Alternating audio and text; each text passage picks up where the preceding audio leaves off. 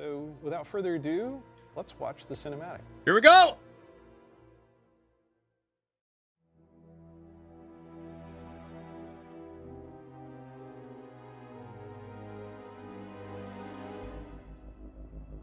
Oh, baby.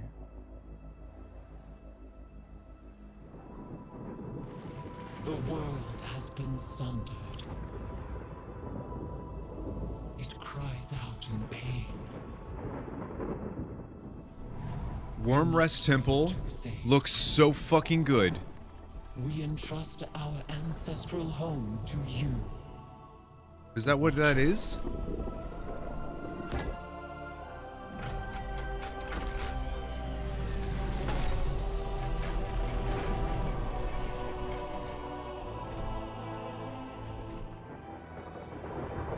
Let the land slumber, hidden even from our own eyes.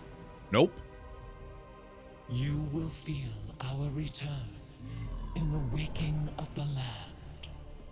Then you must light the beacon of Tearhold, lest the path home be lost to us forever.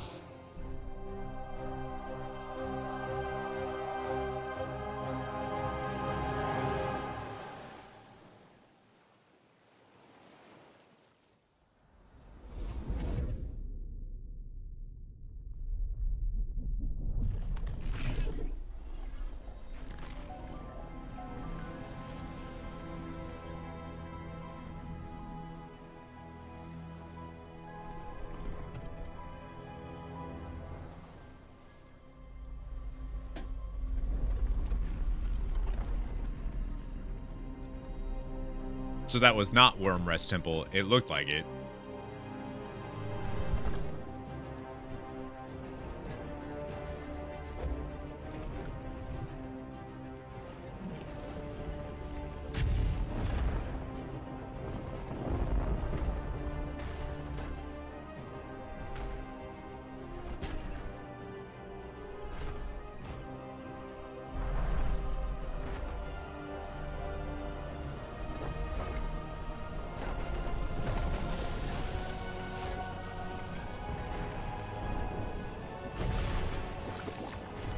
Another forge?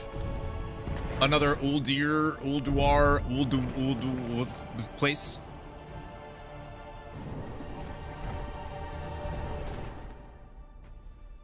Oh no. Random king guy.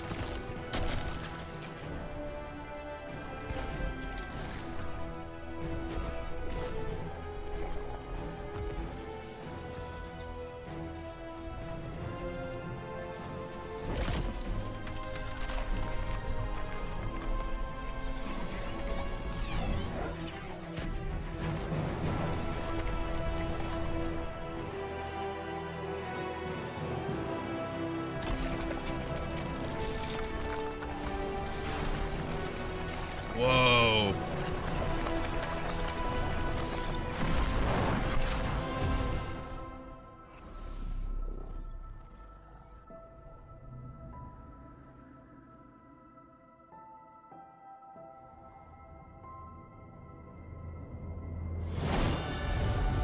Oh my god! Holy shit, she looks so good! What?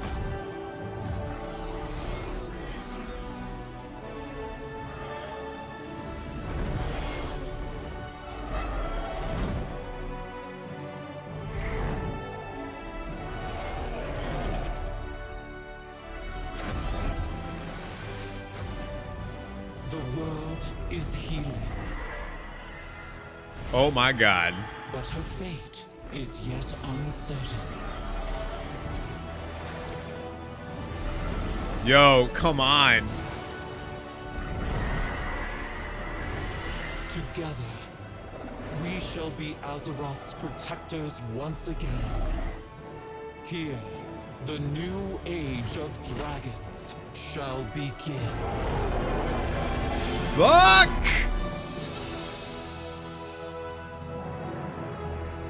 That looks dope. That logo looks dope. That looks dope. Dragons! Dragons. This is so cool. No one saw it coming. No one saw it coming. No one saw it. But seriously, I mean, what did we just see there? The awakening of the Dragon Isles, the return of dragons, the dawn of a new age. Right, we've seen Rathian searching for his father's legacy, searching for the Dragon Isles. There's a reason why he hasn't been able to find them until now. The beacon going off, is that summoning the dragons? It is removing the concealment that had hidden the Dragon Isles from the world, but also beckoning the dragons back urgently in a time of need. I assume pretty good variety of locales within the Dragon Isles? Yes, the Dragon Isles, as kind of standard for WoW expansion, consist of 5 zones, 4 standard leveling zones, and a new starter zone I'll get to in a second. Can you talk a little bit about how the team found ways to thread the dragon aspect? Oh, I saw Kalawak there. Environments?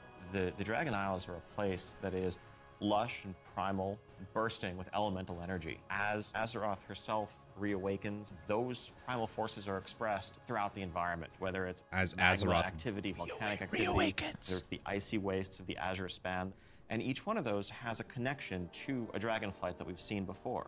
And it's going to be an amazing place for players to arrive at and explore. All right, you know I'm going to ask. Yes, okay, so... Can I be a dragon? Let's start getting into some features here and what Dragonflight means for you as well as just a place. So first off, yes, we have an all-new playable race, the Dracthyr race. Yeah. This is a What? draconic race, but dragons in Warcraft have the ability to take on a humanoid form. What classes can they be? They have unique abilities as literally a dragon. That doesn't quite fit any of our existing classes. And so what we're doing is this is not just a new race, but it's also a new class. You know, adding a new race to World of Warcraft, and not just an allied race, is something that we don't do lightly, but telling this expansion, this story, so focused around dragons, felt like the perfect time for it. So if you were a Dracthyr, you will be the Evoker class. Dracthyr can only be Evoker. Wow, Evokers some of these can only leaks be were... Dracthyr. And the reason why only a Dracthyr could be an Evoker is that an Evoker is really combining the ability to call upon the magic of the different aspects with the unique physical gifts that a Dracthyr has. The ability to actually take flight and do an Onyxia-style strafing deep breath over the battlefield, land on the other side, knock everyone back with a wing buffet, and then unleash your magical abilities. Yes, please. The Evoker has 2 specializations. They're a hybrid of either ranged DPS or healer. And they wear male armor. We figured, you know, with the new hero classes we've added over the years, we have enough melee, we don't need more of those. And also probably don't need any more leather wearers. The raid leaders are gonna love you for that. Exactly. This is definitely a hero class. And so that means that, you know, like the Death Knights before them or Demon Hunters, they will be starting level 58. And then they're gonna have a new starter zone. So they're gonna have a slightly different journey into the Dragon Isles as opposed to the rest of us that are sailing there. I'm actually shocked. I can't believe they... Talk a little bit about the customizations, like what is going to be able to identify my Dracthyr character? Basically anything and everything. You know, skin color, hair color, jewelry, tattoos, Holy other shit balls. You can make this character the expression of your identity in Azeroth. New zone, new class, Oh my God, dude. new race. Well, tell us about some of the system updates or features. Of course, the new expansion brings with it, you know, new systems, new features. I think in recent expansions, one of the things we tend to do is really have these deep features that were closely tied to a specific expansion that would then get left behind as we moved on. And we've heard loud and clear from players that, you know, it's kind of a bummer to start off every new expansion by leaving a large part of your character behind, by leaving a large part of your progression behind. So this time around, what we're doing is really pouring all of our energy into permanent revamps, overhauls, and improvements to World of Warcraft's core systems. Things like our progression systems, in this case, our talent system is something that we want to completely revamp. We want to take a look at our UI. We want to take a look at professions. So with the talent revamp and the arrival of Classic, did you learn anything about how our talents work? I think seeing a new generation of players play with those talents and work through those talent trees really underscored some of the things that, frankly, we lost when we shifted to the Mists of Pandaria style talents and beyond. A big piece of that was some of just the granularity, the feeling of getting a level and spending a point to customize your character to make yourself a bit better in some specific way. But also, you know, that sense of hybridity that you could have. That's something that we've largely lost. And so the new talent system avoids directly pitting player power throughput choices directly against those sort of utility hybrid choices, because we know that there's always a right outcome there. And we also understand that, you know, there's a lot of strength in the flexibility of the modern talent system to let players customize their talents for a particular encounter or for dungeons versus PvP, and we don't want to lose any of that. So John, UI? Oh my God. Yes, I got this 30-inch monitor trying to keep track of where I am on the map, all my buffs, and oh, over here, what's going on in chat. It has literally made my eyes go like this. So, and you're not alone in that. We've made a lot of incremental changes and additions over the years, but really this is a revamp, this is an overhaul. And so we're excited to really modernize the look and feel while staying true to the origins of World of Warcraft. Now at the same time, we're not looking to take away the sort of power user customization there. Add-ons are still there if you want them, but we want a much better default out-of-the-box experience for all players, new and old alike. and can I reduce elements, remove elements, if I want to explore the world and see the beauty of Azeroth? When it comes to specific elements, as much as possible, we want to let players choose what to show and what to hide so that they can control it themselves. You mentioned professions.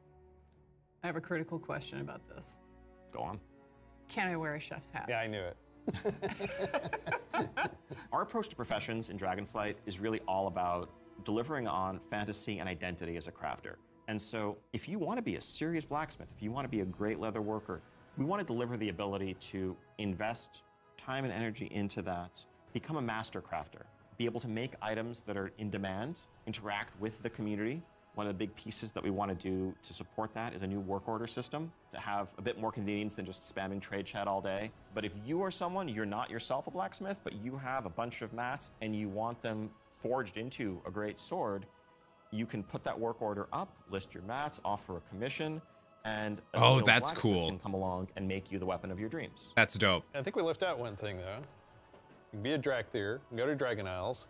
Can I have a dragon? What's the fantasy of dragons, if not soaring over the lands? And so we're really excited to introduce a feature that we're calling Dragonriding.